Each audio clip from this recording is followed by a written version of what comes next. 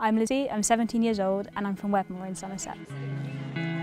I'm a member of Green Wedmore. We're a very active community group and we do all kinds of environmental things. We've installed solar panels, we've planted trees, we've got a Tesla battery in the village hall, and our aim is to become a zero carbon village. Green Wedmore encouraged me to join a programme called Bright Green Future. It's a network of young people across the country who want to make their voices heard and make a difference.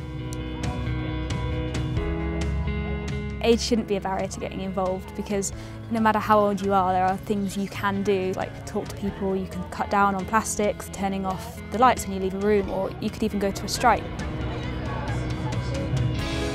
I feel there are similarities between Greta Thunberg and lots of young people because it's their future and they want to make a difference and make their voice heard.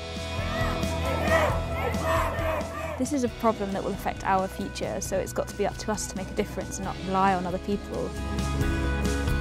The problem may seem too big, but it's going to stay too big until we make it smaller. If I can do it, so can you.